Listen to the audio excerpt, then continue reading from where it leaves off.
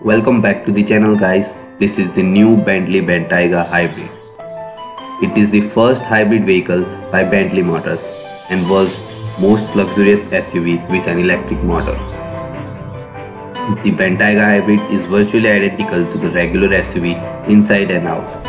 The exterior features an additional fuel cap for the plug-in socket, while the interior includes new tech and a revised infotainment system for hybrid use. Things are notably different under the screen though, where the familiar W12 and V8 engines were replaced with a V6 and an electric motor. The layout is similar to that in the Porsche Panamera e-hybrid. So let's take a look inside. The instrument cluster is updated too and now displays a dial that indicates whether the Bentayga is in EV mode or will show engine speed when the engine is in use. The coolant temperature gauge gets the X in the place of battery status dial. Furthermore, the automatic start-stop button has been replaced by a new dial that allows you to select between the three drive modes: EV mode, hybrid mode and hold. Finally, a charging station finder will help find out charging stations near you and plug them into the onboard navigation system.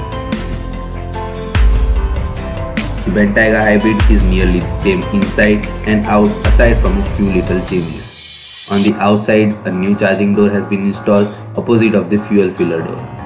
Inside it features an updated infotainment system and driver's information panel, the latter of which now includes e-motion information, a source of performance, consumption and battery life.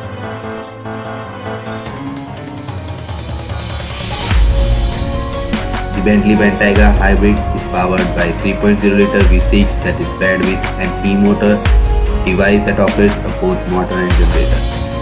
No detail as far as performance goes have been released. However, the Bentayga hybrid does have an all-electric range of 31 miles. On a standard 110-volt charger, those 31 miles come in just 7.5 hours. If you opt for the industrial charger, the battery takes a full charge in 2.5 hours. The Bentayga hybrid is also Bentley's most efficient registry, just 75 grams of CO2 per kilometer.